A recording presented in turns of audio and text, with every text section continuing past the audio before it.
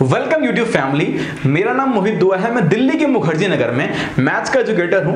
इस वीडियो को स्टार्ट करने से पहले मैं आपसे एक बात करना चाहता हूं। जैसे कि आपको पता है कि एग्जाम्स का टाइम है, मैं अपनी अलजेब्रा की क्लास में एक क्वेश्चन डिस्कस कर रहा था जिसमें हमें दे रखा था x plus 1/x equal to 3।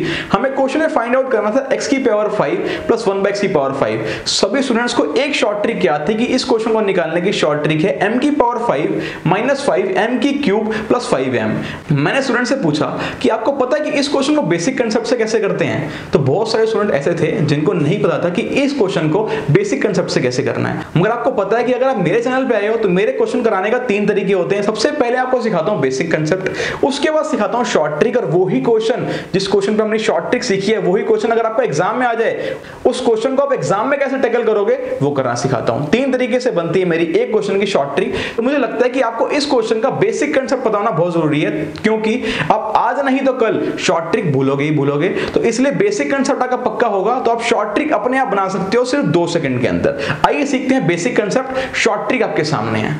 हमें क्वेश्चन में दे रखा होता है x प्लस 1/x की वैल्यू 3 या 4 या 5 कुछ भी दे रखी होती है। हमें फाइंड आउट करना होता है x की पावर 5 प्लस 1/x की पावर 5। तो हम ये शॉर्ट ट्रिक लगाते हैं और m हम मानते हैं इसको जो हमें गिवन है, ठीक है। तो हम शॉर्ट ट्रिक लगाते हैं, मगर आपको शॉर्ट ट्रिक तो याद है मगर बेसिक कंसेप्ट नहीं पता कि ये शॉर्ट ट्रिक बनी कैसे। तो मैं इस वीडियो में डिस्कस करने वाला हूं ये शॉर्ट ट्रिक कि ये शॉर्ट ट्रिक बनने का फॉर्मूला क्या है, ठीक है ना। जैसे कि आपको पता है हमें निकालना है x की पावर 5 प्लस 1/x की पावर 5। इसके लिए मुझे 2 टर्म्स चाहिए होंगी जो हैं x की पावर 2 प्लस 1/x की पावर 2।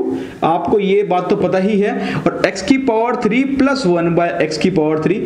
ये दोनों टर्म्स के बारे में हम बहुत बार डिस्कस कर चुके हैं अपनी अलजेब्रा की सीरीज के अंदर, ठीक है। अब मैंने ऐसा क्यों करा कि मुझे पता जब मैं मल्टीप्लाई करूंगा इस दोनों को तो x की पावर 2 मल्टीप्लाई x की पावर 3 मल्टीप्लाई करके x की पावर 5 बन जाएगा। अब देखो कैसे होता है ये, इज इक्वल टू मैं यहां लिख रहा हूं मल्टीप्लिकेशन करके x की पावर 2 मल्टीप्लाई x की पावर 3 बन गया x की पावर 5 प्लस x की पावर 2 मल्टीप्लाई 1/x की पावर 3 बन गया 1/x, ठीक है। कोई दिक्कत नहीं है, बीच में प्लस का साइन है। हमने इसको मल्टीप्लाई करा x 1/x की x स्क्वायर मल्टीप्लाई x की क्यूब तो बना x, प्लस जो हमने मल्टीप्लाई किया 1/x स्क्वायर मल्टीप्लाई 1/x की क्यूब तो आ गया 1/x की पावर 5, ठीक है ना। अब राइट हैंड साइड पे हमें एक बात पता लग गई, x की पावर 5 जो हमें निकालना है वो तो आ गया, प्लस यहां पे 1/x की पावर 5 भी आ गया, प्लस उसके साथ में x प्लस 1/x आ रहा है। अब आपको एक बात पता है, हमें जो फाइंड आउट करना है वहां तक हम धीरे धीरे पहुंच रहे हैं, ठीक है।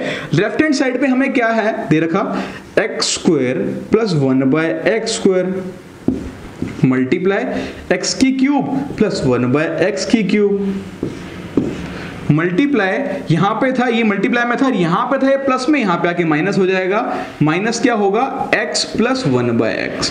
आपको एक बात पता है यहां पे, अब यहां फाइंड आउट करना है जो हमें x की पावर 5 प्लस 1/x की पावर 5 हमारा यहां पे आंसर आ गया। ये पूरा इसका आंसर है। और अगर आप सोच रहे हो कि सर एक बात बताओ, यहां दे रखा है m की पावर 5 माइनस 3m की क्यूब प्लस 5m, यहां तो मुझे कुछ m की वैल्यू दिखी नहीं रही। आपको एक बात पता, अगर आप मेरी अलजेब्रा की सीरीज फॉलो कर रहे हो तो आपको एक बात पता है, मैं यहां पे क्या मानता हूं, x प्लस 1/x को मैं हमेशा मानता हूं m, ठीक है। और आपको यह भी पता कि m अगर ये x प्लस 1/x अगर m है तो x square plus 1/x square की वैल्यू कैसे निकलेगी। आपको एक शॉर्ट ट्रिक पता है इसके लिए, ये क्या है m स्क्वायर माइनस 2।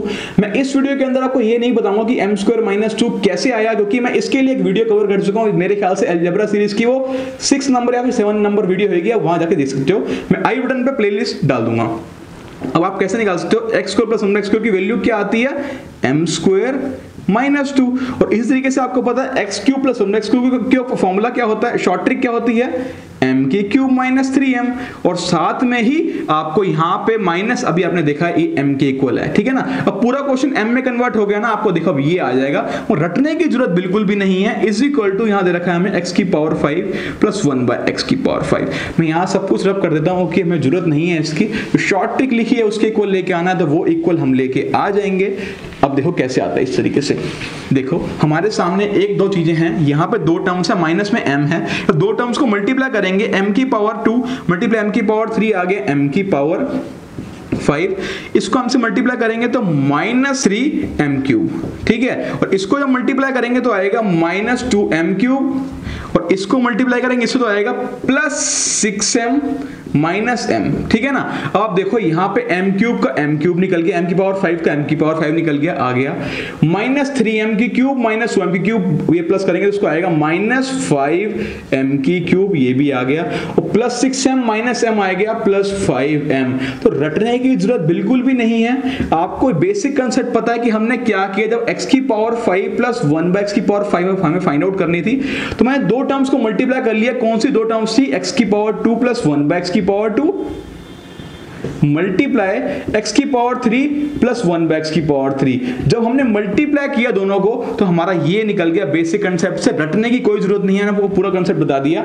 अब ये भी कह सकते हो, अगर आपको निकालना हो x की पावर 5 प्लस 1/x की पावर 5, आपको शॉर्ट ट्रिक पता है, ऐसे निकाल लेना, x square plus 1/x square direct multiply x की क्यूब प्लस 1/x की क्यूब और साथ में माइनस x प्लस 1/x। और आपको पता है अगर आप इसको m मान रहे हो तो ये निकलेगा m क्यूब माइनस 3m और ये निकलेगा m स्क्वायर माइनस 2। तो इस तरीके से जब मल्टीप्लाई करते हैं तो ये शॉर्ट ट्रिक बनती है। मगर आपको अगर ये बेसिक कंसेप्ट पता होगा तो ये शॉर्ट ट्रिक आप एग्जाम में अप्लाई कर सकते हो। अगर आप भूल गए कि यहाँ पे पावर 4 थी, यहाँ पावर 2 थी, तो आप इस तरीके से जाके सिर्फ 2 सेकंड या फिर 5 सेकंड ज्यादा लगेंगे तो आप, मगर आप क्वेश्चन एग्जाम में गलत बिल्कुल भी नहीं करोगे अगर आपको ये बेसिक कंसेप्ट पता होगा तो।